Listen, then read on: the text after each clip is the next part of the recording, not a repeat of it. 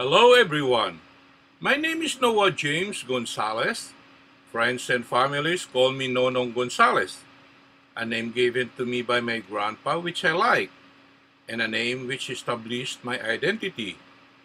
I invite you, together with my mom Angelia, Grandma Nancy, Tita Gian, and my grandpa Jimmy, to come travel with me as I journey around the world to see the beautiful places, its people and culture, and taste its native delicacies.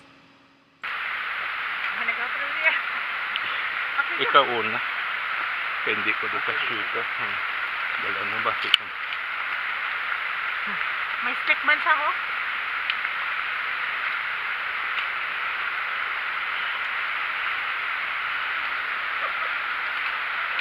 Watch your stop, okay? It's rocky.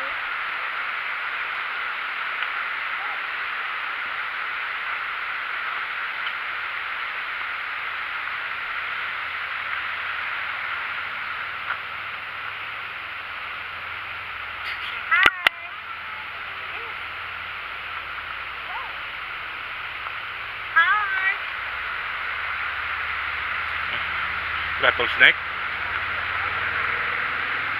May mga hagmay na mga daw amo na kahaba. Pero wala man siya nga.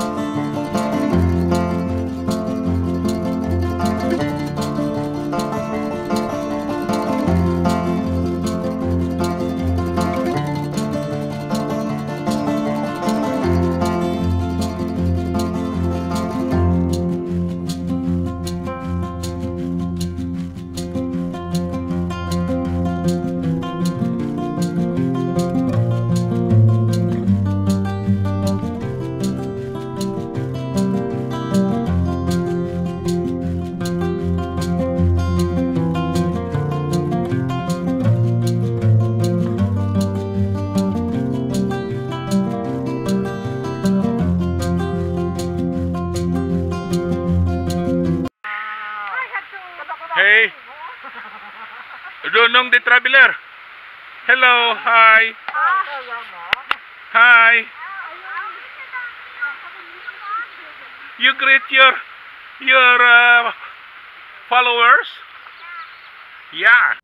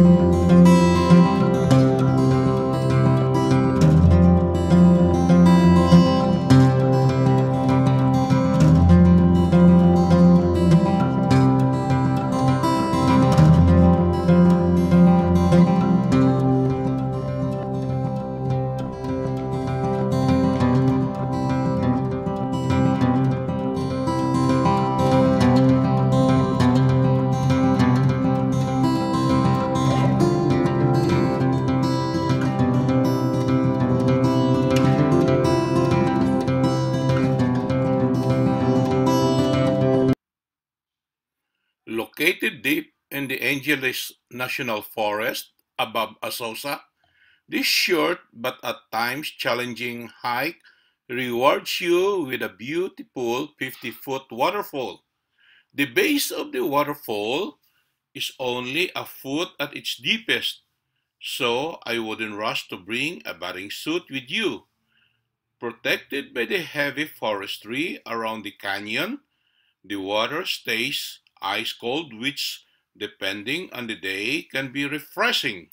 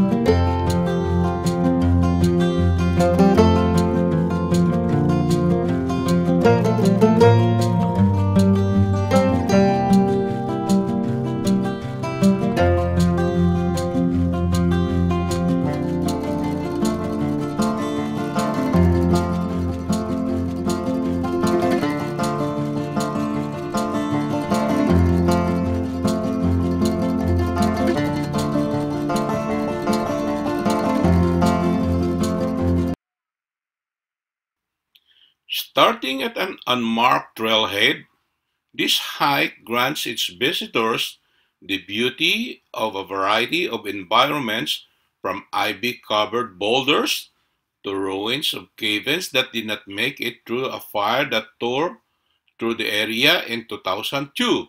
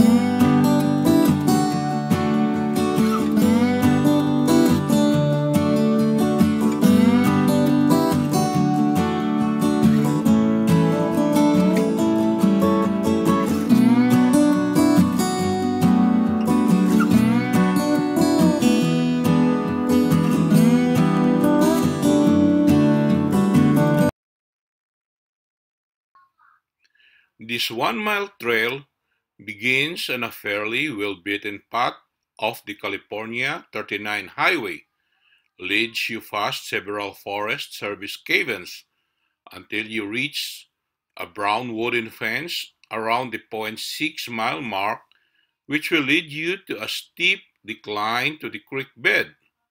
Don't be afraid of getting wet as you hop from boulder to boulder and balance on logs as you get closer to reaching the falls.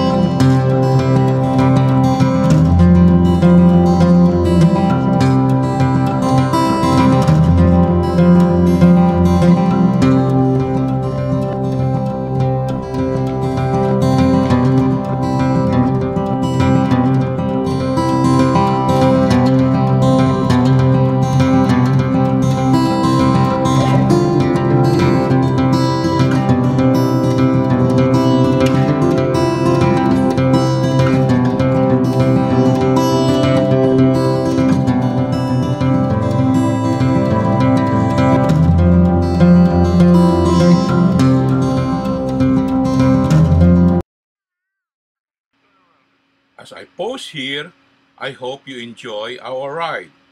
Don't forget to watch my next episode, and please hit the red subscribe button below, for it means so much for me. Until next time, thank you so much.